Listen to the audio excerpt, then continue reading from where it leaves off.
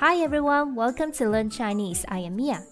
The Elephant Trunk Hill is regarded as the symbol of Guilin City and is a must-visit attraction here.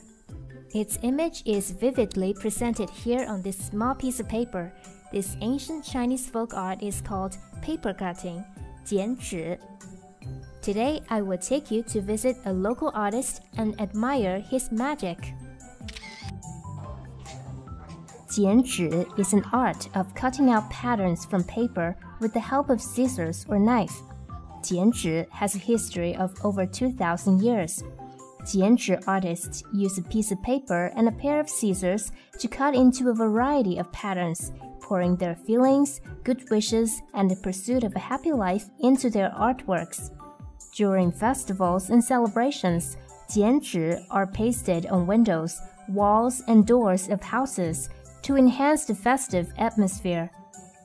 Welcome to Guangxi and experience one of the oldest folk arts of China, 剪纸.